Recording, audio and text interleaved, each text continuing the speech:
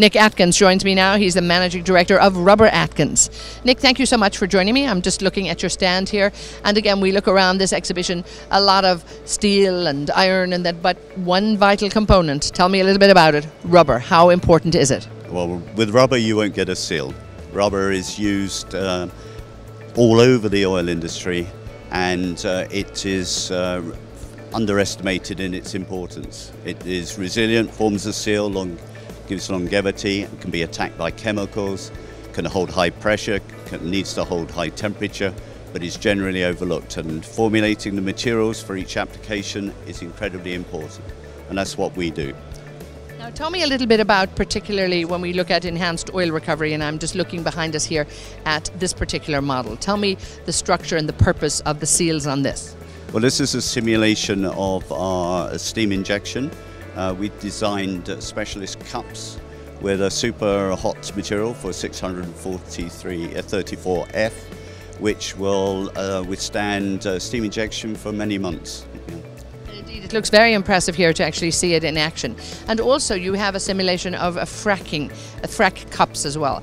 And again, under such high pressure, but again, that rubber will hold well, will it? Yes, we formulated the materials and designed the components so we can frac multiple times at 10,000 psi, at 150 C, and we've had with multiple sets. In some cases we've had over 100 sets, so we can frac different zones. So this is quite incredible, and it's a pretty new innovation. Yeah.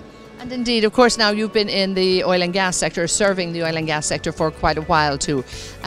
You know, obviously people know about this and people trust this, but again, it has to really come with the seal of approval, so to say, hasn't it? And I just saw the minister. You had Baroness Fairhead here, the Minister of Trade from the UK, visit your stand.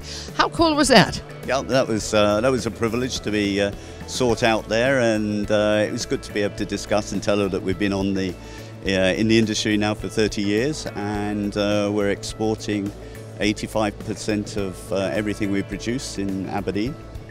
So she was interested in that, and that we're helping the export business. So it's absolutely brilliant. Yeah.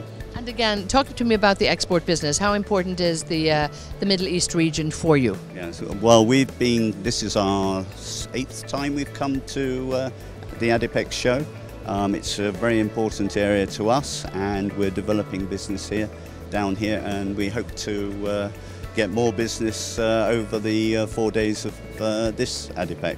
So far it's been very stimulating. We've had a lot of interest from existing customers who have problems which they'd like us to solve with chemical resistance, temperature, steam.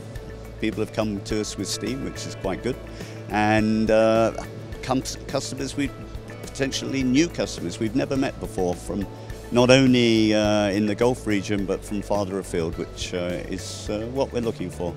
And but now it's up to us to follow up, and you need a black belt in follow-up to bring the orders home.